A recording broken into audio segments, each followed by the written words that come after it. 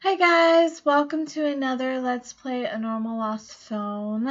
So last time I read through all the rest of the BU forum, and then I attempted to get into the VIP section and I couldn't. I looked something up because I was really confused as to how to get into that section. I didn't discover the specific password, but I did discover like how to get the password. So this is not going to work.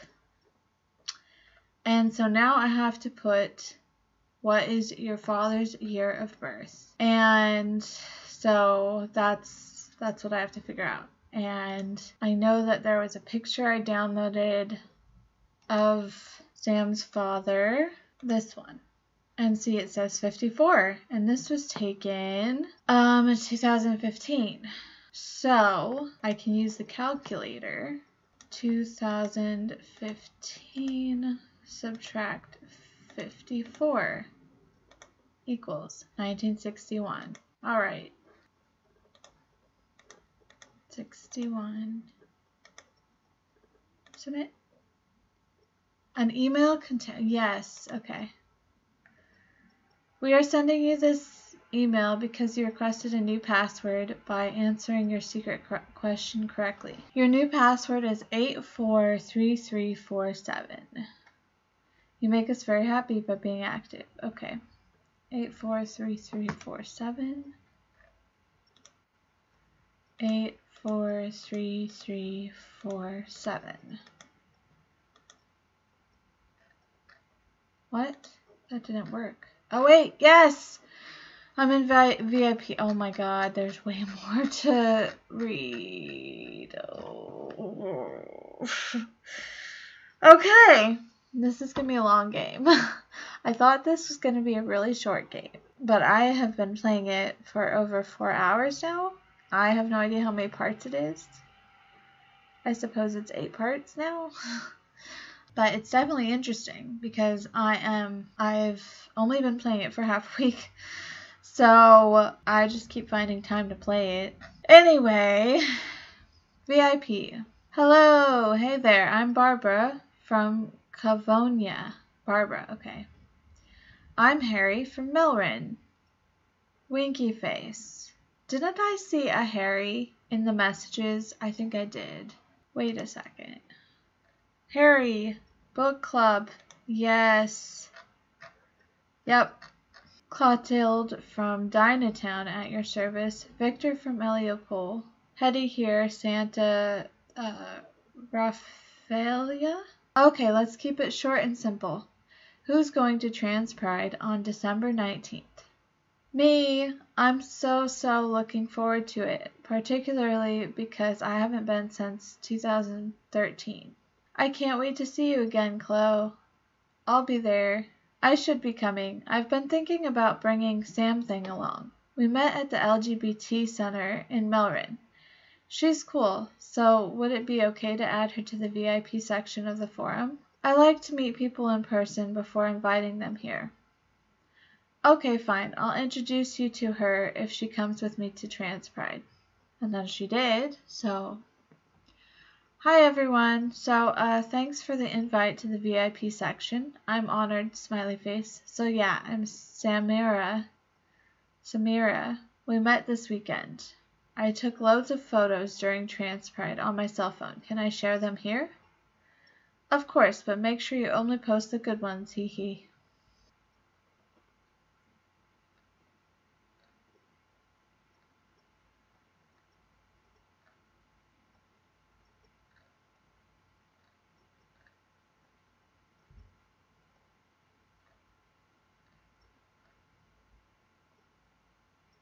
Okay, that's all the pics I took. Thanks, Barbara, for taking the photo of me. It's the first time I've had my picture taken as Samira, and it's really great. I've shared them all now, so I'm going to delete them from my phone. I'm worried my mom might see them. She's always messing with my stuff. Your photos are really cool. So you know what you should do about your mom. You should install a fake calculator app. It's an app that looks like a real calculator, but when you install it, you choose a special number.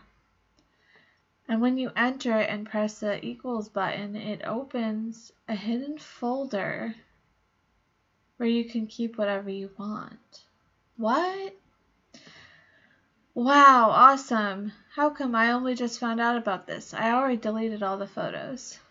So I've installed the fake calculator. I've put all my sensitive stuff there now. I'm glad it helped. Did you make sure to choose a strong password? It is a strong password indeed, but I'm sure I won't forget it. It has something to do with all of you. Huh. I love my photo. I would like to use it on a dating website. I think the ones I've been using so far are really ugly. How do I download it? Great pick, Hetty. You just need to click on it.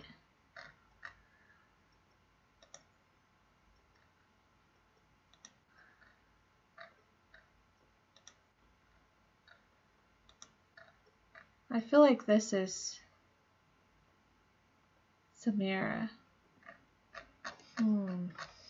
Strong password. Has something to do with all of you. Is it the date again? Let's see. It was 12/19. 19 equals. No, 12/19. 2015. Nope. Dang.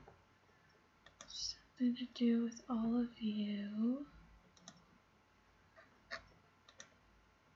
Maybe the date that Sam joined. So 12/20. 12/20 equals 12/20/2015 equals. I have no idea, you guys. Something to do with all of you. Okay, well, I'm gonna do the other thing that I can do. So I'm pretty sure that's it, right?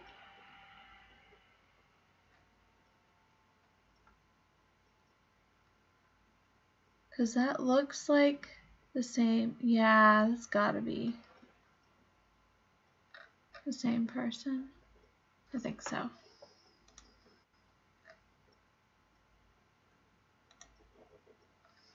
You look really beautiful in it. Was it taken during the trans pride at Cavonia? I recognize the city. Cavonia rules. It's really a nice place to live for LGBT people. And that's all I can do. Shoot. Oh no, I'm gonna have to cheat again, you guys. I mean, I didn't cheat too badly. What? Okay. Wait. So we know, okay. Barbara, Harry. No one else is from Melrin, though. Okay. And there wasn't anything in Harry's... I forget who this is. Oh, that's the video game one. Noah.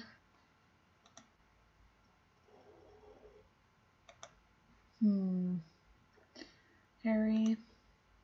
Oh. Jeez, okay. Okay, so let's see. She said that it has something to do with all of you. It is a strong password indeed, but I'm sure I won't forget it. It has something to do with all of you.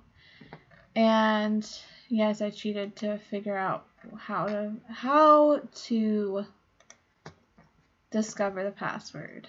Because in this app, after I sent the photo, Phil responded with, was it taken during the trans pride at Cavonia?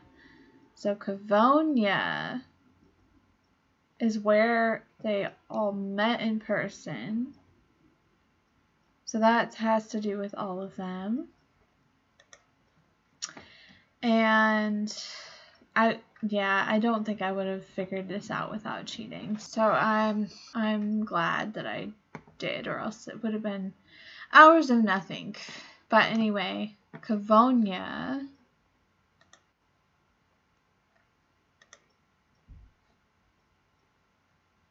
Cavonia's zip code is this. So 85922. 85922 equals diary. Oh my god. Okay. Oh wow, this is okay. It starts back in 2015. Oh wait, this is December. Oh gosh, I always get mixed up because Sam puts the day of the month before putting the month. The 1st of December 2015. I thought it was January.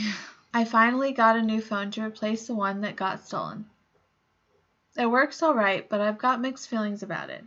I lost all I had on my old phone, old pictures and messages. On the other hand, I like to think there's some meaning to losing it. Maybe it's the universe telling me, come on, it's time to start a clean slate. Take your life into your own hands and start anew. Tomorrow there's a meeting for the support group for LGBT teens. Maybe I'll convince myself to go.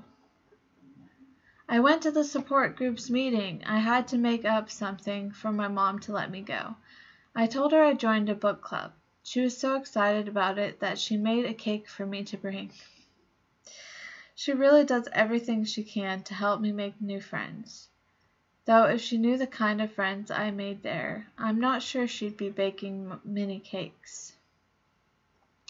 Board games meeting was great today, but Melissa was so annoying afterwards. She threw yet another fit because of Alice. I have to say, it bothers me that she gets so jealous. On the other hand, I absolutely cannot have Melissa meet Alice. Alice thinks I'm Samira, but to Melissa, I'll be Samuel. I'll always be Samuel to her.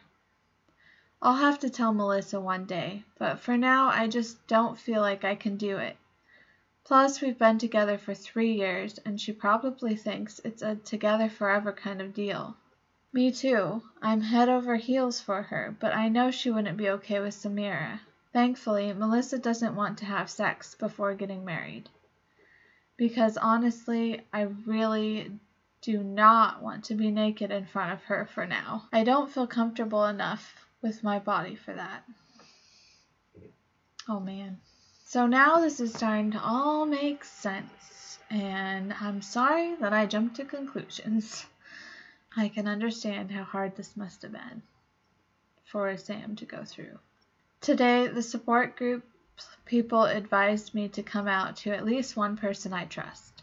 I thought I could always talk to Alice about it this Sunday. She thinks I'm a lesbian since I told her about Melissa. She probably wouldn't take it badly if I admitted to her I was born Samuel. What a shitty day. I expected to come out to Alice today during our board games afternoon meetup. Not only did I not manage to do it, I also ended up withdrawing completely, stuck in my little shell. Lola, this stupid moron, told me she had to talk to me about something in private. So apparently her boyfriend goes to the same school as me. And upon seeing his class photo, she recognized me, but as Samuel. So obviously she asked questions. I tried to come up with something like having a twin and the likes, but I ended up splurting something, feeling embarrassed. She told me I could tell her the truth, being all, Samira, you can trust me, with her teeny bopper voice. Turns out I told her everything. What a mistake. She took it way too bad. She told me I was a monster, that she didn't want me to come and play with them ever again. I just feel like dying. Tomorrow's Trans Pride. I'm so excited I can barely sleep. Trans Pride was amazing. I just felt like I belonged for the first time in my life. No one to judge me. It was great. And Cavonia is just such a sweet city. I'd love to live there, rather than in Melrin. Seriously, Melrin is the most bigoted city in the world. I'm pretty certain that half the population don't even know what LGBT stands for. It was my dad's birthday tonight. We had a cozy evening. It was only my parents and Melissa. It was just unpleasant. They talked about queer couples' rights to adoption. I didn't know my parents were sort of closed-minded on the topic, and apparently so is Melissa. My dad is super homophobic. I'll never dare come out to him. What a shitty day. I broke up with Melissa.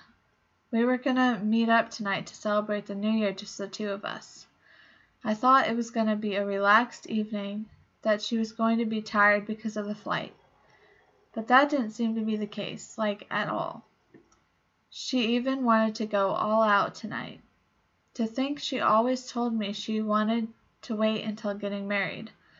All of a sudden, she sends me a pic of the lingerie she was gonna wear tonight. I suppose she felt threatened by Alice and thought it was a way to keep me around for longer?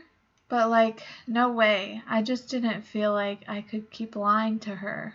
But I couldn't tell her the truth either. Melissa's mom called. Apparently she tried to commit suicide on New Year's Eve. Fuck. I can't believe it. It's my fault. I was so fucking idiotic. I am the worst. I felt awful after hearing the news. I ended up calling Alice. I came clean. Told her everything. She was terrific. It really did me good to finally tell her the truth. But it doesn't change anything about the fact I feel like crap because of Melissa. Shit, how could she do this? Melissa told me I was toxic. Honestly, I do not deserve to live. Oh. I've been contacted by Loud Note who are interested in my music. I'm all joy and happiness. I signed up to a dating website today. Alice convinced me it was the best way to think about something other than Melissa. I'm not really sold. For starters, the website doesn't seem at all open to homosexual or bisexual people. Oh, that's why. Well, there are so many other dating apps, though, that are. No way to check profiles of your own gender. I had to create 2 accounts to explore different profiles. I really wonder if this was a good idea. I don't even really know what I'm looking for. I have had it. I don't know how this day could have gone any worse.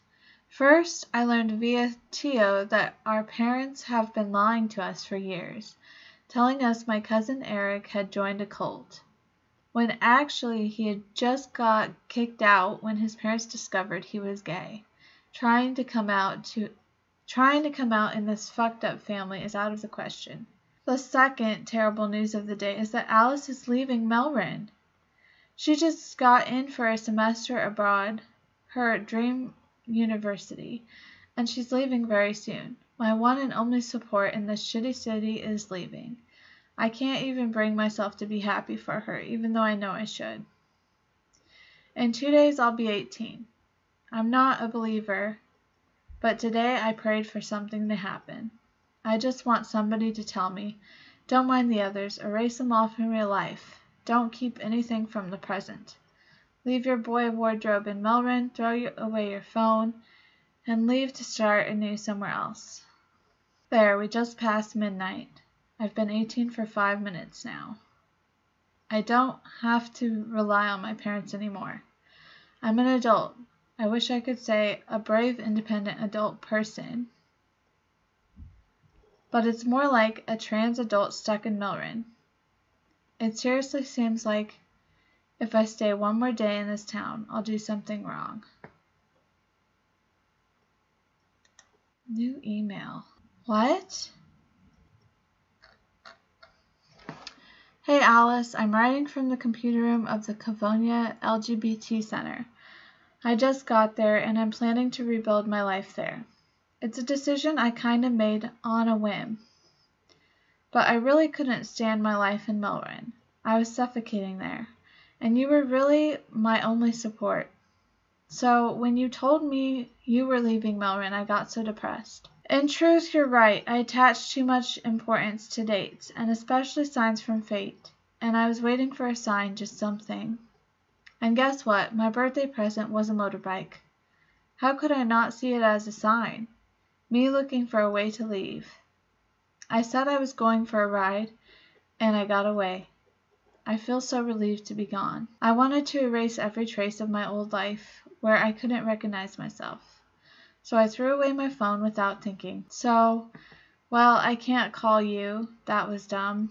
I'll mail you my new number, promise. On the other hand, my phone wasn't locked and anyone could find it. That really bothers me. I don't want people searching it. Those are only traces of an old life, an old me I can't even recognize anymore. Hey Sam, I'm glad you were able to gather your courage and leave to rebuild your life.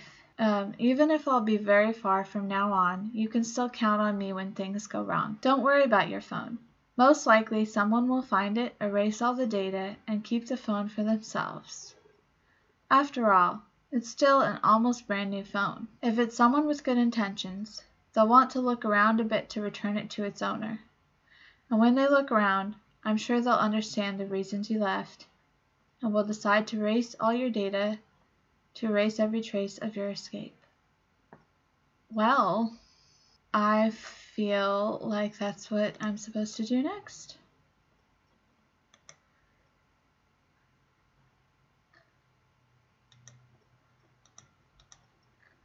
Well, okay.